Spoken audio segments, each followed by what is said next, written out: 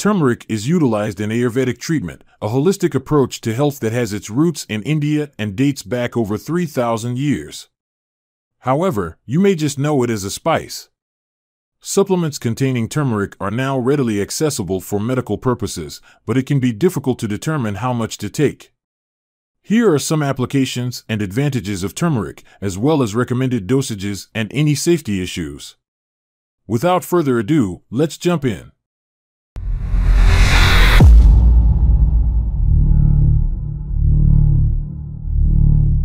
Turmeric dosage. How much turmeric should I take daily? Uses and benefits. Turmeric's strong plant component, curcumin, is thought to have strong anti-inflammatory properties.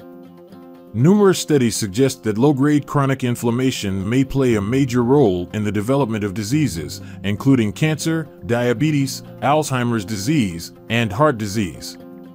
Curcumin supplementation may be able to lower several inflammatory indicators, such as interleukin-6, tumor necrosis factor alpha, and C-reactive protein, according to an intriguing evaluation of 32 research.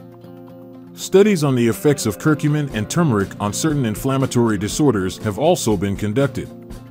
For example, several previous research discovered that individuals with osteoarthritis who took supplements containing curcumin saw a decrease in symptoms and were able to cut back on their usage of painkillers. Effective doses. Although the recommended dosages of curcumin or turmeric are not officially established, the following have been utilized in studies with encouraging outcomes. Take 500 to 1,500 milligrams of turmeric daily for 3 months to treat osteoarthritis. Take 500 milligrams of turmeric 3 times a day for 2 months to relieve itchy skin. Turmeric extract, 100 to 10,000 milligrams daily, is recommended for ulcerative colitis. Long-term use of high dosages of turmeric and curcumin is not advised due to a lack of studies substantiating their safety. Don't go ahead just yet. Let's take just a moment to hit the subscribe button and then turn on notifications to stay up to date with all the future herbal content. Now, let's jump into the next topic: people who should avoid turmeric.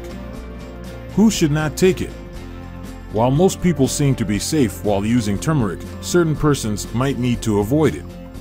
Extreme vigilance is advised under these conditions. Pregnancy in nursing. Insufficient data is available to assess the safety of turmeric supplements for those who are expecting or nursing a baby. Disease of the gallbladder. Turmeric may cause the gallbladder to constrict, exacerbating symptoms, per some previous study. Stones in the kidney. It contains a lot of oxalate, which, when combined with calcium, can create kidney stones. Bleeding disorders. It can make it more difficult for your blood to clot, which would exacerbate bleeding issues. Diabetes. It can lead to dangerously low blood sugar levels. Iron deficiency. It might obstruct the absorption of iron. Adverse effects. Doses as high as 12 grams per day have been used in studies for brief periods without causing any harmful effects. Nevertheless, a few adverse consequences have been noted. Allergic reactions, nausea, vomiting, diarrhea, constipation, and stomach discomfort are among the most frequent side effects.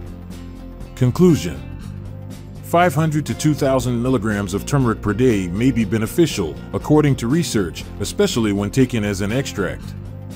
While there is very little chance of adverse consequences, certain people should not use turmeric supplements. Turmeric should be taken carefully, as with any supplement, and you should talk to your doctor before using it. Thanks for taking the time to watch.